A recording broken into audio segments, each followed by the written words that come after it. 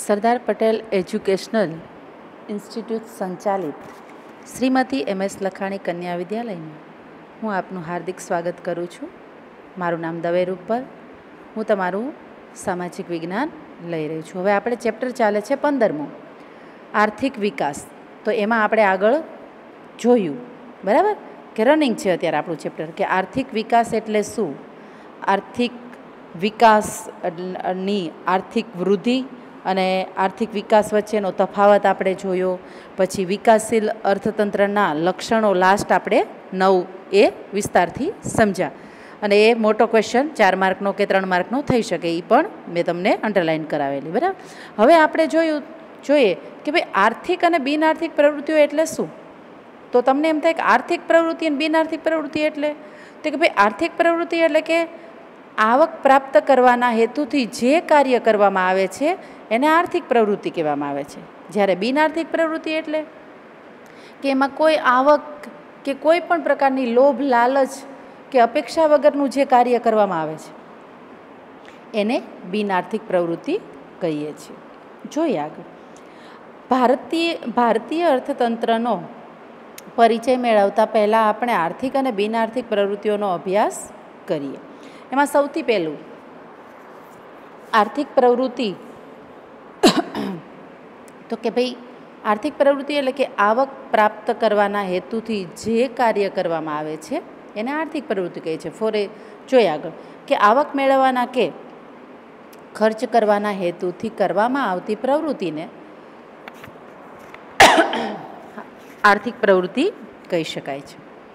દાખલા તરીકે તો કે ખેડૂત, કારીગર, વેપારી, શિક્ષક વગેરેની પ્રવૃત્તિને આપણે આર્થિક પ્રવૃત્તિ કહીએ છીએ. કે આ બધામાંથી એ પોતે પોતાનું કાર્ય કરે છે, પોતાનું જીવન ધોરણ ધપાવે છે, પોતાના ઘરનો ચૂલો ચલાવે છે, કાર્ય કરે છે અને એની સામે એને આવક પ્રાપ્ત થાય છે. તો એને આપણે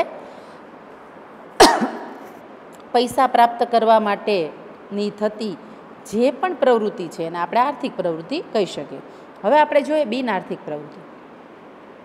જે પ્રવૃત્તિનો હેતુ આવક મેળવવાનો કે ખર્ચ કરવાનો ન હોય તેવી પ્રવૃત્તિને બિન આર્થિક પ્રવૃત્તિ કહે છે. કે ભાઈ એમાં કોઈ નિસ્વાર્થ ભાવે જે પણ કાર્ય કરે છે એને બિન આર્થિક પ્રવૃત્તિ.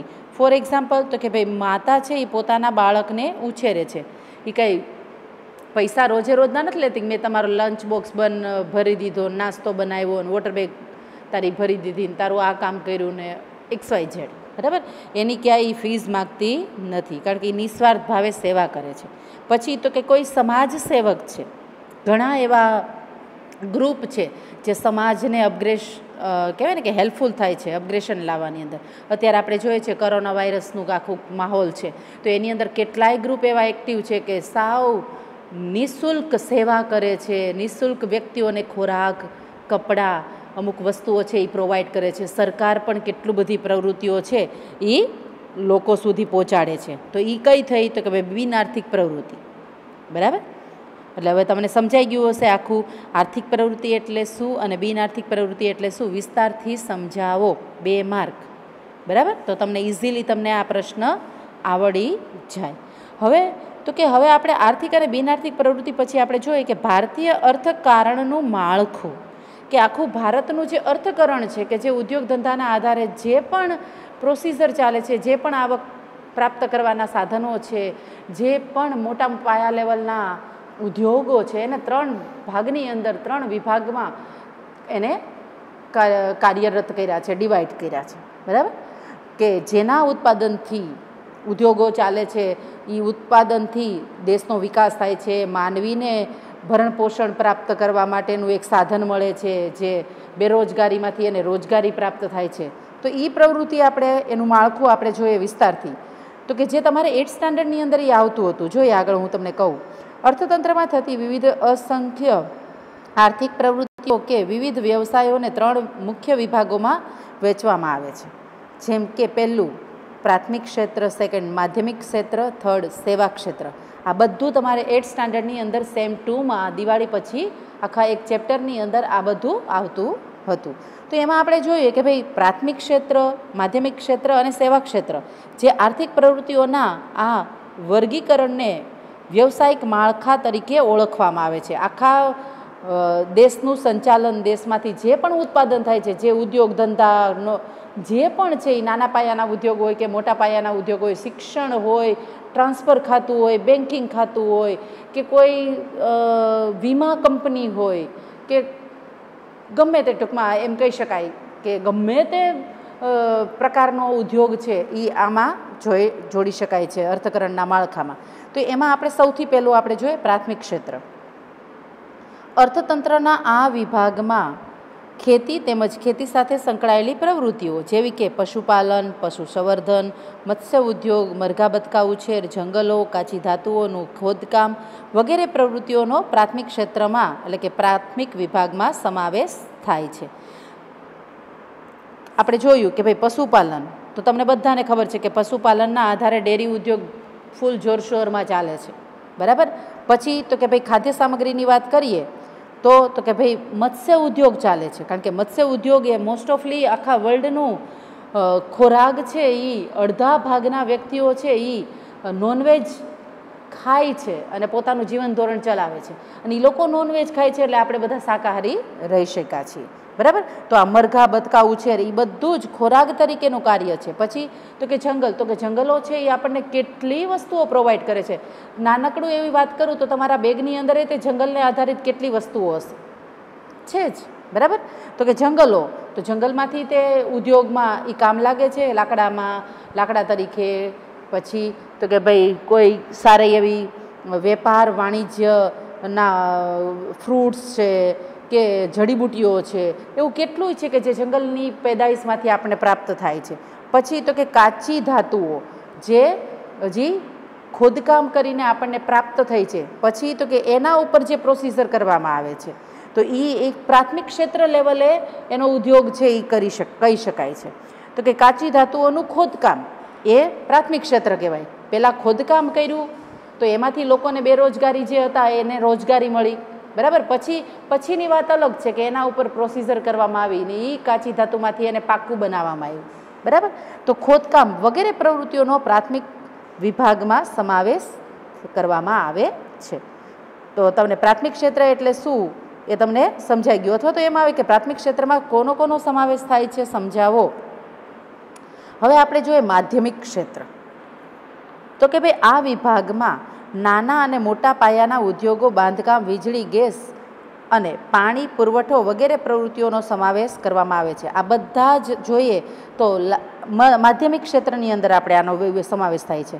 તો કે ભાઈ દરેક પાયાના ઉદ્યોગો તો એ માધ્યમિક ક્ષેત્રમાં આવે છે કે જેની ઘરે દરેકને રોજીરોટી પ્રાપ્ત થાય છે, એટલે દરેકના ઘરે ચૂલો ચાલે છે, દરેક પોતાનો વિકાસ કરે છે, પોતાના સેલરીના આધારે પોતાના બાળકનો વિકાસ થાય છે, પોતાના કુટુંબનો વિકાસ થાય છે, અને સાથે સાથે પોતાનો અને પોતાના એરિયા અને પોતાના દેશનો વિકાસ એ આ ઉદ્યોગ ધંધાના આધારે કરે છે. પછી તો કે ભાઈ બાંધકામ એ મહત્ત્વનું છે કે મોટા પુલ છે, પછી મોટા ડેમ બાંધ્યા છે, ચેકડેમ છે, પછી રોડ બાંધ્યા છે, બસ સ્ટોપ, હવાઈ અડ્ડો, ટૂંકમાં ટોટલી બાંધકામ આવી ગયું કે જેની પ્રોસીજરમાંથી લોકોને 2 પૈસા મળે છે, બરાબર. પછી વીજળી, તો વીજળી વગરનું તો કોઈ કાર્ય પોસિબલ જ નથી. વીજળી ન હોય તો એક પણ કાર્ય અત્યારે ઇન્સ્ટ્રુમેન્ટના લેવલના એક પણ કાર્ય થાય નહીં. પાછું પહેલાં જેવો જમાનો આવી જાય હસ્ત ઉદ્યોગ ને કુટીર ઉદ્યોગ, જો વીજળી ન હોય તો. વીજળી છે એટલે આપણે આ બધા મોટા પાયાના ઉદ્યોગો કાર્ય કરે છે. એટલે ટૂંકમાં એમ કહી શકાય કે ટાંચણીથી લઈ અને મોટા પાયાના ઉદ્યોગ સુધી નહીં, દરેક ઉદ્યોગને આપણે માધ્યમિક ક્ષેત્રમાં સમાવેશ કરી શકાય. વીજળી, ગેસ અને પાણી પુરવઠો વગેરે પ્રવૃત્તિઓનો સમાવેશ માધ્યમિક ક્ષેત્રમાં થાય છે. આ વિભાગ ઉદ્યોગ તરીકે પણ ઓળખાય છે, જેમાં ટાંકણીથી લઈને મોટા યંત્રો સુધીનું ઉત્પાદન એ માધ્યમિક ક્ષેત્ર લેવલે થતું જોઈ શકીએ છીએ. તો એ મોટા પાયાના લેવલોમાં બધા જ પ્રકારના મોટા પાયાના લેવલો આવી ગયા, નાનાથી લઈને મોટાના, અને બધું જ ચાલે છે. એટલે દરેકને રોજીરોટી મળે છે, અને દરેકને રોજીરોટી મળે છે એટલે પોતાનો વિકાસ, પોતાના દેશનો વિકાસ, પોતાના દેશનું અર્થકરણનું તંત્ર છે એ અપાવે છે. કારણ કે આખી ચેનલ છે કે રોજીરોટી મળે તો 2 પૈસા કમાય, ને 2 પૈસા કમાય તો એ પૈસાનો ઉપયોગ કોઈ વસ્તુ લેવામાં કરે છે, ને વસ્તુ લેવામાં ઉપયોગ કરે છે તો દરેકના ઉદ્યોગ ધંધા ચાલે છે. અત્યારે તમે જુઓ છો કેટલી બધી પ્રકારની પ્રોડક્ટ છે બારે, એ પછી તમે કોઈ ખાદ્ય સામગ્રીની લ્યો, કોઈ ઇન્સ્ટ્રુમેન્ટની લ્યો કે XYZ, તમારે ચોકલેટ લેવા જાવી હોય તો કેટલા પ્રકારની ચોકલેટ્સ છે, બિસ્કિટ્સ છે, પછી કોઈ મોબાઈલ લેવા જાઓ, કોઈ કાર પર લેવા જાઓ, કોઈ સ્કૂટર લેવા જાઓ, તો દરેકની જુદી જુદી કંપનીઓ છે. એની કંપની દરેક કાર્ય કરે છે, દરેક પોતે પૈસો કમાય છે અને એ પૈસાના આધારે ટેક્સ ભરે છે અને સરકારને બેનિફિટ્સ થતા જોઈ શકાય છે. હવે આપણે જોઈએ છેલ્લું લાસ્ટ, સેવા ક્ષેત્ર. તમને એમ થાય સેવા ક્ષેત્ર નામ સરસ છે, પણ આમાં તો પૈસા દઈએ છીએ, શિક્ષણ મેળવવાનું, વાહન વ્યવહારમાં ટ્રાન્સફર થવાનું, બરાબર, પછી કોઈ બેન્કિંગ કાર્ય, આરોગ્ય લેવલનું કાર્ય, તો બધામાં અમે પૈસા આપીએ છીએ. પૈસા આપીએ છીએ, નો ડાઉટ, એ વાત સાચી છે, પણ તમને ઘર બેઠા તમારું કાર્ય કેટલું ઇઝી બનાવે છે. હવે તમે વિચાર કરો કે તમને કંઈક ખાવાની ઈચ્છા થઈ તો તમે તરત જ પેલું શું આવે છે જે ઘરે આપી જાય છે ઝોમેટો, બરાબર ને, કે તમારે પીઝા ખાવા છે તો ઝોમેટોવાળાનો કોન્ટેક્ટ કરો એટલે તમને ઘર બેઠા પીઝા, ચાઇનીઝ ને શું કહેવાય ફૂલ ડીશ આખું પંજાબી ને, તો એ બધું શું છે?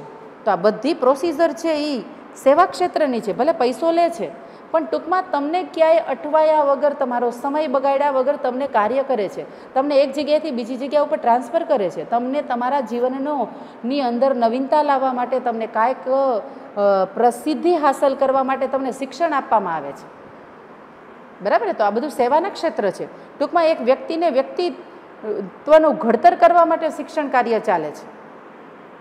જોઈએ આગળ, આ વિભાગમાં અનેકવિધ સેવાઓનો સમાવેશ થાય છે.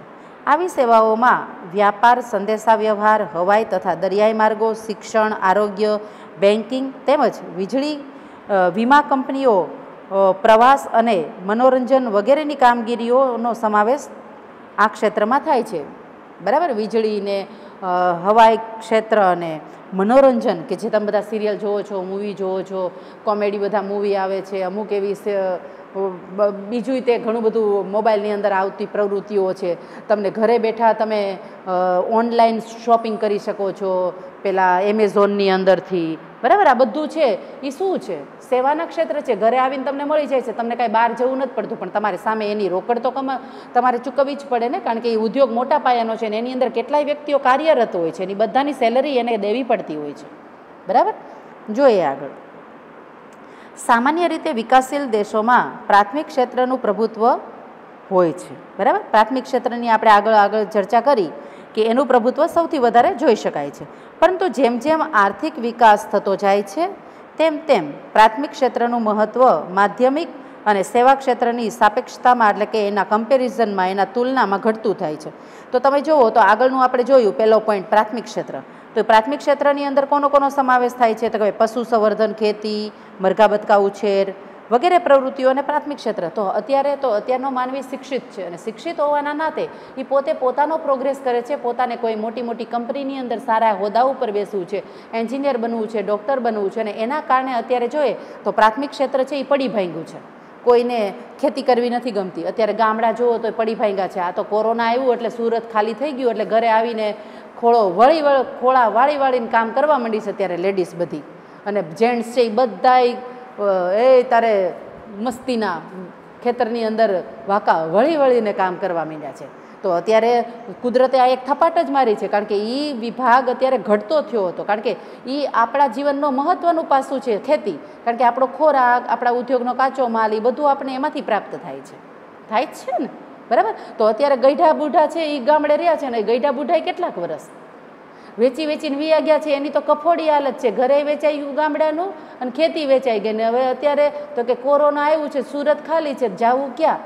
તો એ બધા તો રાતા પાણીએ રડે છે. એટલે બાળકો ખેતી પછી ગામડું એ બધું ખૂબ જ અગત્યતા ધરાવે છે, અને આ બધું જ કાર્ય છે એ મહત્ત્વનું છે. તો એ બધું પડી ભાંગ્યું છે, અને એટલા માટે કયા ધમધમતા થયા છે? તો કે ભાઈ માધ્યમિક ક્ષેત્ર અને સેવા ક્ષેત્ર એ ધમધમતા થયા છે, જ્યારે ઓલું મહત્ત્વનું છે તો એ ડાઉન છે. આ બેના કમ્પેરની અંદર એનો પ્રોગ્રેસ ડાઉન થયેલો જોઈ શકાય છે. તો તમને સમજાઈ ગયું કે સેવા ક્ષેત્રનું, માધ્યમિક ક્ષેત્ર, પ્રાથમિક ક્ષેત્ર. હવે આગળ જોઈએ તો કે ભાઈ સાપેક્ષતામાં એ ઘટતું જોવા મળે છે બેયની કમ્પેરિઝનમાં. આ ઉદ્યોગ ક્ષેત્રે તથા સેવા ક્ષેત્રનો વ્યાપ વધતો જાય છે. તો સેવા ક્ષેત્રનો વ્યાપ છે એ જોવા મળે છે વધારે. તો આટલું તમને સમજાઈ ગયું કે આર્થિક પ્રવૃત્તિ અને બિન આર્થિક પ્રવૃત્તિઓ વિસ્તારથી સમજાવો 4 માર્કનો ક્વેશ્ચન થઈ શકે, ટુકડા પાડીને 3 માર્કના ક્વેશ્ચન થઈ શકે, બરાબર, 2 માર્કનો ક્વેશ્ચન થઈ શકે. એટલે આખું બહુ મહત્ત્વનું છે. એટલે આને જરાક આઈએમપી તરીકે જરાક કંડારજો કે જેનાથી તમારી આંખ પેસ ખુલે તો તમને જરાક ખબર પડે કે હા મિસ કંઈક બોલી હતી સાલી, બરાબર. ઓકે, તો આગળ આપણે જોઈએ કે ઉત્પાદનના સાધનો. તો ઉત્પાદનના સાધનોની વાત કરીએ તો એની અંદર ઘણો બધા વસ્તુઓનો સમાવેશ થાય છે કે જેના કારણે એ પ્રવૃત્તિઓ ચાલે છે. તો આગળ જોઈએ, કુદરતી સંપત્તિ અને શ્રમની મદદથી ચીજવસ્તુઓ અને સેવાનું ઉત્પાદન કરવામાં આવે છે. કુદરતી સંપત્તિ પણ છે, સાથે સાથે માનવીનો શ્રમ અને એની બુદ્ધિશક્તિ પણ એટલું જ કાર્ય કરે છે.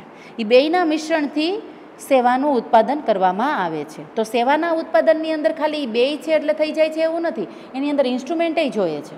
તો એમાં આપણે જોઈએ કે આ ઉત્પાદન કરવા માટે અનેકવિધ સાધનોનો ઉપયોગ થાય છે. એમાં સાધનો જોઈએ છે, જેમ કે અનાજના ઉત્પાદન માટે તો કે ભાઈ ખેતી માટે તો કે ભાઈ બળદ, ટ્રેક્ટર, દાતરડું, થ્રેસર, ટેરર, મજૂરો, જમીન એ મહત્ત્વતા ધરાવે છે. તો આ બધા છે એ એક સાધન તરીકેનો એનો આપણે ઉપયોગ કરીએ છીએ, ત્યારે એ ખેતી છે એ સારા એવા પ્રમાણમાં કાર્યરત જોવા મળે છે. અનેક સાધનો જોડાયેલા હોય છે. કોઈ પણ પ્રવૃત્તિની અંદર અનેક સાધન છે ને એની અંદર સજીવ પણ છે અને નિર્જીવ પણ કાર્યરત છે. ઉત્પાદન માટેના સાધનો તો ઘણા છે, પરંતુ અભ્યાસમાં સરળતા માટે આવા સાધનોને 4 ભાગમાં વહેંચવામાં આવે છે. ઘણા બધા સાધનો છે પણ એમાં 4 સાધન છે એ મોસ્ટ કહેવાય ને કે ઇમ્પોર્ટન્સ કહી શકાય. તો એમાં કયા કયા આવે તો કે જમીન, મૂડી, શ્રમ અને નિયોજન. આ તમામ સાધનોનો પરિચય હવે આપણે આગળ જોઈએ ઉત્પાદનના સાધનની અંદર, બરાબર. તો આ 3 માર્કનો ક્વેશ્ચન છે બાળકો, આ અંડરલાઈન કરજો બધું. હવે એમાં સૌથી પહેલાં આપણે જોઈએ જમીન. જમીન વગર કોઈ કાર્ય પોસિબલ જ નથી. એ પછી કોઈ ખેતીની પ્રવૃત્તિ હોય, ઉદ્યોગ ધંધા સ્થાપવાની પ્રવૃત્તિ હોય કે માનવીના રહેઠાણની પ્રવૃત્તિ હોય, તો જમીન છે એ ખૂબ જ અગત્યતા ધરાવે છે. સામાન્ય અર્થમાં જમીનને આપણે પૃથ્વીની સપાટીના ઉપલા પડ તરીકે ઓળખીએ છીએ, જે પતલું સ્તર છે એને આપણે જમીન કહીએ છીએ. પરંતુ અર્થશાસ્ત્રની પરિભાષામાં જમીન એટલે તમામ પ્રકારની કુદરતી સંપત્તિ કે જેમાં પૃથ્વીની સપાટી પર આવેલા જંગલો, નદીઓ, પર્વતો, પૃથ્વીના પેટાળમાં આવેલા ખનિજો, ધાતુઓ વગેરેનો સમાવેશ એ જમીનમાં થાય છે. ને એ બધાના પ્રોસીજરથી ઉદ્યોગ ચાલે છે. હવે તમે ઉત્ખનન કરીએ તો ધાતુ પ્રાપ્ત થાય છે. નદીઓ દ્વારા પાણીના આજુબાજુ નદીના તળ ઊંચા આવે છે કે જેનાથી સારા એવા પ્રમાણમાં ખેતીને પાણી પ્રાપ્ત થઈ શકે છે. નાની નાની નદીઓ હોય તો એના ઉપર ચેકડેમ બાંધવામાં આવે છે. પર્વતો એટલા જ મહત્ત્વતા ધરાવે છે. પછી તો કે પૃથ્વીના પેટાળમાં જે ધાતુઓ રહેલી છે, કાચી ધાતુઓ, એનોય તે ઉપયોગ કરવામાં આવે છે. તો જમીનમાંથી આપણને કેટલું પ્રાપ્ત થાય છે. એટલે બાળકો, જમીન છે એ આપણા માટે ખૂબ જ અગત્યતા ધરાવે છે.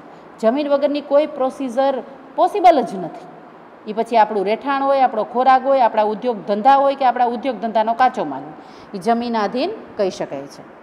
તો આમ જમીન એ ઉત્પાદનનું કુદરતી સાધન છે, બરાબર. જમીન પછી કોઈ પણ રીતે ભાડે હોય છે, બરાબર. ઘણા ખેતીમાં વાવવાની પ્રોસીજર થતી હોય છે કે ભાઈ મારું તું જો વાવી દેતો હો, હું બહારગામ રહું છું તો કે તો આટલા ટકા ભાગ મારો, મહેનત તારી, આટલા ટકા ભાગ મારો અને બાકીનું તારું. આવી રીતના પણ જમીનનું કાર્ય થતું જોઈ શકાય છે. હવે સેકન્ડ આપણે જોઈએ મૂડી. હવે મૂડી એટલે કે ભાઈ વ્યાજ, પૈસો, ઘણું બધું થઈ શકે છે. તો જેમાં આપણે જોઈએ તો કે ભાઈ ઉત્પાદનની પ્રક્રિયામાં ઉપયોગમાં લેવામાં આવતા માનવ સર્જિત સાધનો જેવા કે યંત્રો, ઓજારો, મકાનો વગેરેનો સમાવેશ એ મૂડીમાં થાય છે કે એ મારી મૂડી છે ને. દરેકની પોતાની કમાણી, જે પણ કોઈક મકાન થ્રુ હોય, કોઈ જમીન થ્રુ હોય, કોઈ એવા યંત્રો થ્રુ હોય, એ બધું એ મૂડી છે કે ભાઈ મારી આ મૂડી, આ મારી વસ્તુઓ છે, ટૂંકમાં એમ કહી શકાય છે. સમજાણું જમીન એટલે શું અને મૂડી એટલે શું. હવે આપણે થર્ડ જોઈએ શ્રમ. શ્રમ વગર બધું છે પણ શ્રમ કરવાવાળો માનવી નથી તો કોઈ પણ વસ્તુ પોસિબલ નથી. જેમ અત્યારે તમને હું એક ખાલી નાનકડું એવું ઉદાહરણ આપું તો ઘણાને એવા વેમમાં આવી ગયા હતા કે એ તો તમ તારે આપણે ઓનલાઈન ટીચિંગ ભણી શકાય હો, એટલે મિસ કે સર ન હોય તોય ચાલે. તો હવે તો અત્યારે આપણે જોઈએ છીએ તમે બધાને એમ થાય છે કે યાર આવું ભણવું એની કરતાં તો ન ભણવું સારું, કારણ કે મિસ સામે દેખાતા નથી. મિસને કાંઈક હેરાન કરવા હોય, કાંઈક બેનપણીને સળી કરવી હોય, કાંઈક બીજી વાતો કરવી હોય, તો એ બધું કેટલું આમ તમારું બધું વેર વિખેર થઈ ગયું છે. તો ઓલું તો ક્લાસની અંદર બેઠા હો, મિસ સમજાવતા હોય તો મિસે તે બે શબ્દ તમને વધારે સમજાવી શકે, એના ઉપર વધારે ફોકસ દઈને.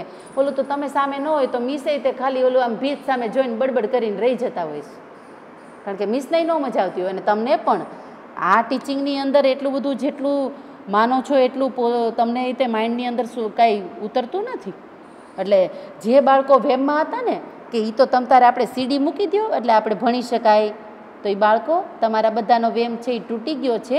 એટલે જીવંત વ્યક્તિ બહુ મહત્વતા ધરાવે છે, એ તમને લોકોને આ 3 મહિનામાં ખબર પડી ગઈ છે. એટલે ટીચરનું કેટલું મહત્વ છે ને બેટા? કેવા તમે બધા અમને હેરાન પરેશાન ક્લાસની અંદર કરી નાખો છો. થાય છે ને આવું? હવે તમને બધું કેટલું યાદ આવતું હશે, પણ એ બધું શું થાય, તમે એકલા હો યા જોતા હો ત્યારે કોઈને કંઈ સળિત ન કરી શકાય, નકર તો ઘરે તો ધપકાવી નાખે. અહીં તો કદાચ મિસનું ધ્યાન ન હોય, આટલા બધામાં કદાચ મિસ બિચારા માર ખાઈ જતા હોય. બરાબર? તો બધું કેટલું મહત્વનું છે તમે વિચાર કરો. બરાબર ને? ચાલો તો શ્રમ આગળ જોઈએ. ભૌતિક વળતરની અપેક્ષાએ કરવામાં આવતા કોઈ પણ શારીરિક કે માનસિક કાર્યને શ્રમ કહે છે. ભૌતિક વળતર મળે છે, શ્રમ કરે છે તો પૈસા તો લે જ ને બેટા. એમને તો કાંઈ મફત, એનું ઘર કાંઈ મફત થોડું ચાલતું હોય, બાજુવાળા થોડું ચલાવતા હોય. એટલે એને તે 2 પૈસા કમાય તો એ જે કામ કરે છે એમાં એને પગાર મળે તો એનું જીવન ધોરણ ચાલે છે, તો એનો કુટુંબનો વિકાસ થાય છે, તો એના બાળકોનો વિકાસ થાય છે ને પોતે સારી રીતના રહી શકે છે. શ્રમ એ ઉત્પાદનનું સજીવ સાધન છે. સજીવ સાધન છે કારણ કે શ્રમ કોણ કરતું હોય છે? માનવી કરતો હોય છે. ઇન્સ્ટ્રુમેન્ટ શ્રમ નથી કરતું. બરાબર ને? શ્રમ માનવી કરે છે. તો એ ઉત્પાદનનું સજીવ સાધન છે માનવી. અને માનવી કેટલા પ્રકારમાં રોકાયેલો છે, કેટલી પ્રવૃત્તિમાં, કેટલું એવું છે કે નાનકડું એવું ટાંચણીથી લઈને મોટા પાયાના ઉદ્યોગ સુધીમાં દરેકમાં માનવી કાર્ય કરે છે. ઇન્સ્ટ્રુમેન્ટ કરે છે નો ડાઉટ, પણ માનવીનો એટલો જ રોલ છે કે નહીં? હવે હું તમને ઉદાહરણ આપું. હાલો લોકડાઉન શરૂ થયું અને માનવી ફેક્ટરીએ ન પહોંચ્યો તો સ્વિચ પાડવા વાળો કોક જોઈ કે નહીં? એટલે બાળકો એવા વેમમાં રહેવું નહીં કે ઇન્સ્ટ્રુમેન્ટ બધું કરે છે. ઇન્સ્ટ્રુમેન્ટ બધું નથી કરી શકતું. ઇન્સ્ટ્રુમેન્ટ તમને વધારે સમજાવી શકે છે. એ ક્યાંય કોઈ કંપનીમાં કોઈ પેલું મશીનની સ્વિચ પાડવા જાય છે પછી તો કે ઓલા પેકેટ બની ગયા પછી એને એની જગ્યા ઉપર ગોઠવવા જાય છે? નહીં. પછી તો કે કાચો માલ એની અંદર સમાવવા માટે તે વ્યક્તિ તો જોઈ ને, પછી એ દૂધ આગળ ધપતું હોય છે. દૂધ પહેલાં ઉઘરાવા કોણ જાય છે? ગામડેથી ડેરી માટે તો વ્યક્તિ જાય છે ને? એટલે બાળકો શ્રમનું બહુ મહત્વ છે ને એમાંય જીવંત શ્રમ હો. એટલે જરાક માનવીની કદર રાખવી છે, કારણ કે અત્યારે માનવીની કદર ભૂલી ગયો હતો ને, એટલે એવું સરસ મજાની કદર કરાવી છે. અત્યારે તમે જુઓ તો યુપી ને MP વાળા ભૈયાજી બધા વ્યા ગયા છે. તે જે મોટા મોટા શેઠિયાઓ છે ને, જે મોટા મોટા અબજો રૂપિયાનું મિલકત લઈને મોટી મોટી કંપનીઓ અને ફેક્ટરીઓ ચલાવે છે, એ બધાને અત્યારે ભૈયાજી નથી મળતા. નીચેના તળિયાના કામ કરવાવાળા મજૂરો નથી મળતા. એટલે એ બધાની જે કફોડી હાલત થઈ છે, એ બધા જે હવામાં હતા ને કે અમે બધું કરી શકીએ, તો એ પોસિબલ નથી. દરેક વ્યક્તિનું મહત્વ છે, આના ઉપરથી અંદાજ આવે છે. એટલે બાળકો દરેક વ્યક્તિનું સ્થાનને મહત્વ આપો, દરેક વ્યક્તિને મહત્વ આપો. આ બહુ મહત્વનું છે. પ્યુનની એટલી જ મહત્વ છે સ્કૂલની અંદર ને એટલી જ આયાબેનની મહત્વ છે ને એટલા ડ્રાઈવરનું મહત્વ છે ને એટલા ટીચરનું મહત્વ છે.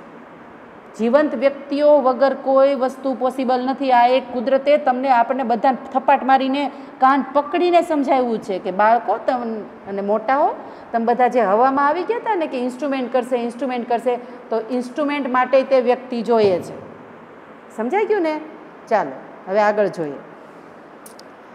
તો કે ભાઈ મજૂરો, કામદારો, શિક્ષકો, ડૉક્ટરો આ બધા સજીવ છે સાધનો, બરાબર ને. ડૉક્ટરો, કારીગરો વગેરેના કાર્યને શ્રમ કહેવામાં આવે છે. મશીનના કાર્યને શ્રમ ન કહી શકાય, બરાબર. મશીન થાકતું નથી, જ્યારે વ્યક્તિ અમુક કલાક પછી થાકે છે, બરાબર. એમાં જીવ છે, એ જીવંત છે. મશીન જીવંત નથી, એટલે રોબોટ બનાવનારા બધાને કાન ખોલીને સાંભળવાની જરૂર છે.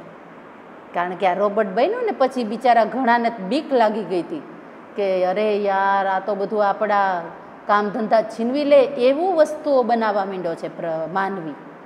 પણ માનવી વગર જીવંત વગર પોસિબલ કોઈ વસ્તુ નથી. આ અંદાજ મને હવે આવી ગયો છે, નગર મને એમ હતું કે અરે આ શિક્ષકોનું શું થશે, આ બધું ઇન્સ્ટ્રુમેન્ટ બધું કામ કરવા માંડી છે. તો હવે મને એટલો કોન્ફિડન્સ આવી ગયો છે ને, કારણ કે તમને બધા જે ઘરે ભીષણમાં આવી ગયા છો મિસ વગર ને સર વગર, સમજવું હોય તો કેટલું કાર્યમાંથી પસાર થવું પડે છે. ઓલું તો ફટાક દેખાના મિસને એમ કે મિસ મને આ ન સમજાણું એવું કહી શકો, અને કેવું હોય કેટલી પ્રોસિજર કરવી પડે, અને એ તે પાછા મિસ વગર મિસ બોલે ને તમારે ખાલી આમ કરવાનું. એટલે બાળકો જીવંત બહુ મહત્ત્વનું છે, ખાસ યાદ રાખજો. હું આ વધારે ભાર એટલા માટે આપું છું કે અત્યારની સિચ્યુએશન જે હતી અને કુદરતે એ સિચ્યુએશનને પડકાર આપ્યો છે ને થપાટ મારી છે. જે બધા વાયડાઈ કરતા હતા એ બધાને આ મોટી થપાટ છે. રોબોટના દીકરા થતા હતા, ઇન્સ્ટ્રુમેન્ટના દીકરા થતા હતા, આ બધાને થપાટ મળી ગઈ છે. ચાલો હવે આપણે છેલ્લું જોઈએ, નિયોજન એટલે કે નિયોજક. બધું છે, બરાબર, પણ કોઈ વ્યક્તિનું કાર્ય એની અંદર ન હોય. કોઈ કંપની નાખવી છે તો કોઈ વ્યક્તિ તો જોઈએ ને, વ્યક્તિ પાસે પૈસો તો જોઈએ ને. એ પૈસો હોય તો એ જમીન લઈ શકે, એનું આખું બિલ્ડિંગ ઊભું કરી શકે, પછી એની જાહેરાતો કરી શકે, એ વસ્તુનું ઉત્પાદન કરવા માટે કારીગરોને રાખે, મોટા મોટા વ્યક્તિઓને સ્થાન આપે એની અંદર. તો આ બધું નિયોજક જોઈએ. તો એમાં આપણે જોઈએ કે ઉત્પાદનની પ્રક્રિયામાં જમીન, મૂડી અને શ્રમ જેવા ત્રણેય સાધનોનું કુશળતાપૂર્વક સંયોજન કરનાર વ્યક્તિને નિયોજક કહે છે. સાવ નાનકડો એવો પોઈન્ટ છે, કેટલું સરળતાથી તમને સમજાયું છે. નિયોજક એટલે શું? તો કે ભાઈ ઉત્પાદનની પ્રક્રિયામાં જમીન, મૂડી, શ્રમ જેવા ત્રણેય સાધનોનું કુશળતાપૂર્વક સંયોજન કરે છે. જમીન લે, બરાબર, પછી તો કે જમીન લીધા પછી તો કે એમાં બાંધકામ કરે છે, શ્રમિકોને રાખે છે. પૈસો હોય તો જમીન લેવાય ને બેટા, નકર જમીન લેવાય ન લઈ શકાય. તો એ ત્રણેયનું નિયોજક જ્યારે બને છે ત્યારે એ નિયોજક કહી શકાય છે. આ ત્રણેય સાધનોને યોજનાપૂર્વક ઉત્પાદનમાં જોડવાની કામગીરીને નિયોજન કહેવામાં આવે છે. એટલે આટલું તમને ક્લિયર કટ થઈ ગયું હશે. હવે આપણે જોઈએ ઉત્પાદનના સાધનો.